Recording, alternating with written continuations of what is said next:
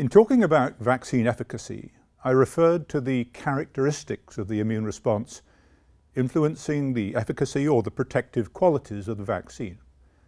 Now, what did I mean by this? And so it's time now to look on a very basic level at the human immune system and how it responds in respect of vaccines. The human immune system is designed to deal with viruses in essentially two ways, for two reasons. One is that the virus lives outside cells, and in this way gets transported around the body, for example, such as the blood or in the extracellular fluid. One arm of the immune system is designed to deal with the virus outside cells. On the other hand, the virus gets into certain cells and replicates or reproduces itself within the cell. And the immune system needs another arm, another defense mechanism to deal with virus inside cells. And so the immune system is essentially divided into two. There are cells of what we call the B cell lineage, which are responsible for antibody production. And the antibodies are capable of neutralizing, binding to and neutralizing the virus in, for example, the blood. And when we get to the intracellular virus, we need what are called cytotoxic T lymphocytes, killer cells, cells that are able to recognize virally infected cells, seek them out, and destroy them. And in this way, the immune system is able to deal with the virus both inside cells and outside of cells. So there are two arms, essentially, to the human immune system in respect of measles virus vaccine: the B cell response and the cytotoxic T cell response. Now, these responses and their respective contribution to vaccine immunity is governed by what are called T lymphocytes. And again, there are two subsets of these T lymphocytes which help regulate the immune response. These are called T helper cell type 1 or Th1 responses that stimulate cytotoxic T lymphocytes, and T helper cell type 2 responses which stimulate the antibody arm of the immune system. So two helpers, two arms of the immune system. And these are referred to respectively as cellular immunity, that is, how the immune system deals with intracellular virus, and humoral or antibody immunity, how the virus is dealt with in the extracellular space of the human body by antibodies. Now, as in everything in life, balance is crucial. It's crucial in vaccine responses just as it is in infection. And a balance in this response between both arms of the immune system is essential to recovery from acute infection and the development of lifelong immunity. So, recovery, interestingly with measles, is possible even when the antibody response is somewhat deficient. But what has become clear with measles is that an adequate cytotoxic T cell or cellular immune response is essential. And without that, people who are deficient in that aspect of their immune system are at high risk of severe measles and death. So it appears to be that the cytotoxic T cell response, the cellular immune response, is particularly important in respect of measles virus. Now, problems come when there is imbalance, particularly when there is imbalance away from an adequate cytotoxic T cell response with measles virus and a bias towards an excessive B cell response. And it's the B cell response, this Th2 type response, that we see in, for example, allergies, in allergic disease like asthma or eczema, hay fever, and other conditions. So imbalance leads to problems. And T helper cell balance is influenced in turn by host-related factors, that is age, the genetic makeup of the host, the health and their nutritional status, virus and vaccine-related factors such as the dose, the strain, the route by which they're administered, and the combinations in which the vaccine is given with other things, for example, mercury or aluminum in other vaccines, and then, for example, other vaccines that themselves produce a bias in this immune system. So given in advance of or at the same time as a measles-containing vaccine may pervert or corrupt or change the immune response to measles virus accordingly. So here we have, in summary, two arms of the immune system: the antibody immune system, which deals with extracellular virus, the cytotoxic T-cell immune response dealing with intracellular virus, controlled by T lymphocytes, Th1 on the cytotoxic or cellular immune side, Th2 on the B-cell or antibody side.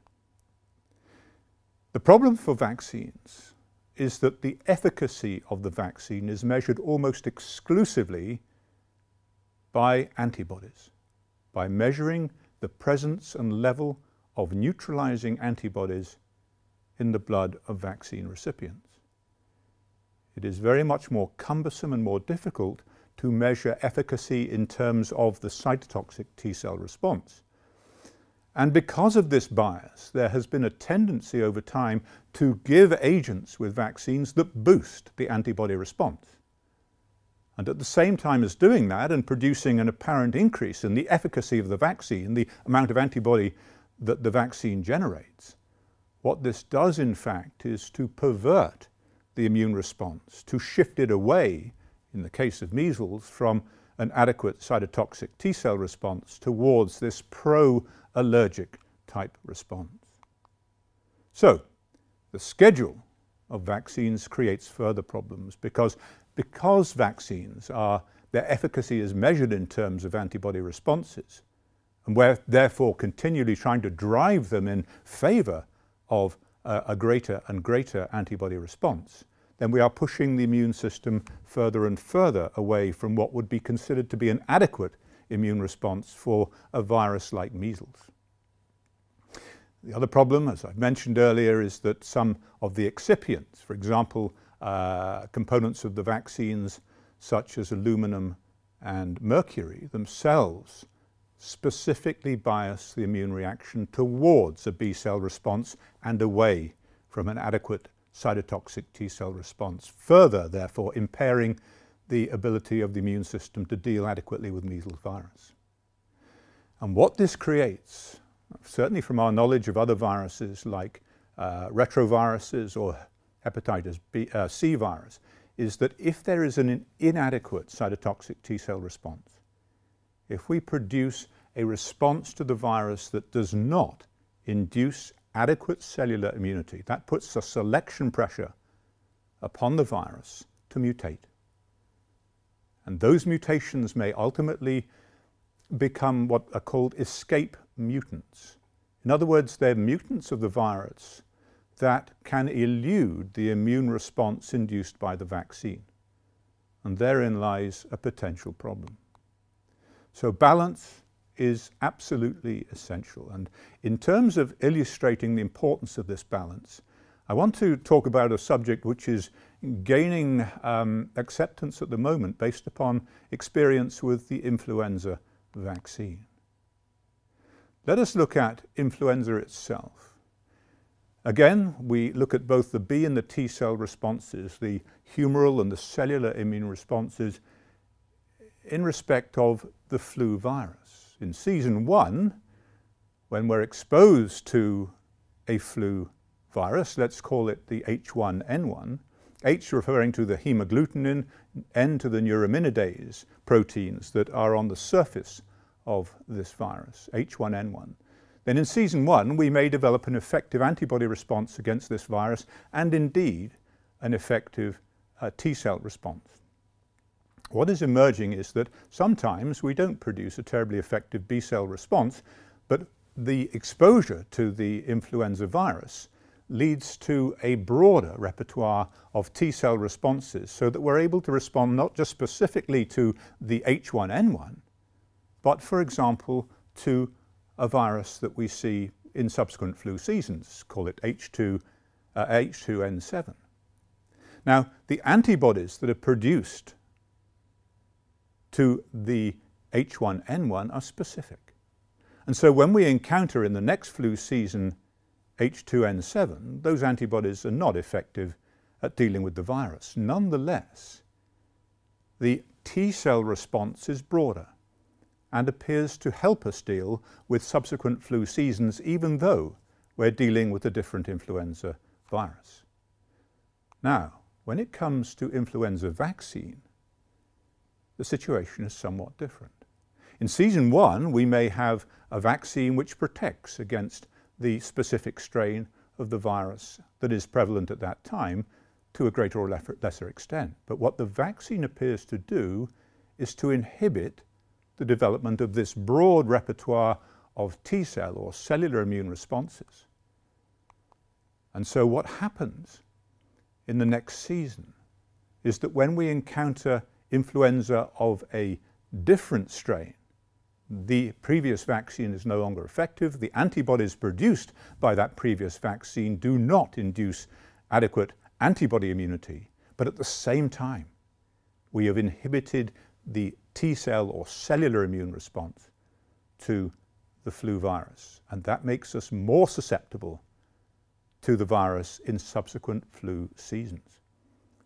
So the Canadians, amongst others, have found in several very, very interesting studies that if you have been previously vaccinated against influenza, then in subsequent flu seasons you are more liable to get influenza, more severe influenza, and a greater number of, for example, hospital admissions. And this is an example of imbalance that is induced by a vaccine compared with the balance that is induced by the natural immune response to the infection. And so as an exercise, what I want you to do is familiarize yourselves with the nomenclature of lymphocytes: B cells, T cells, cytotoxic T cells, the T helper cell type 1, the T helper cell type 2 response, and how those responses are mediated by chemical messengers called cytokines.